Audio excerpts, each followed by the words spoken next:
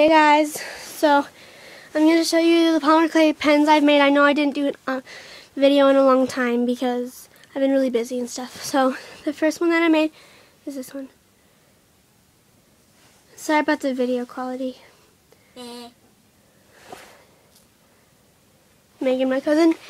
So anyway, yeah, this is the first pen that I made. I really like how it turned out. I just started kind of like making blending, like I just kind of started being random with it, so yeah. And then the second one I made was this one, and it's for my mom.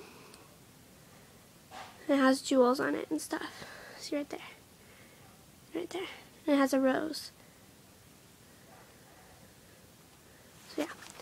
And the second one that I made was for myself. And it's blue, my favorite color.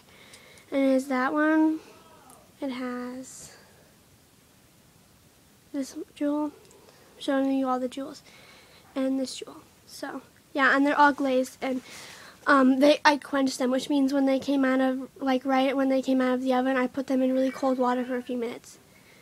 So yeah, okay. So then there's this one that I made, and there's these two jewels on it, and I really like how these turned out. And then I made this one for my dad. It looks like water, and it has dad on the back because he likes fishing.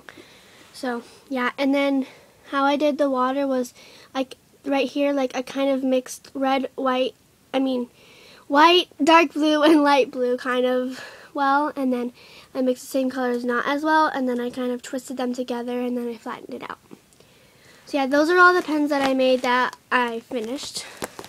So yeah, bye.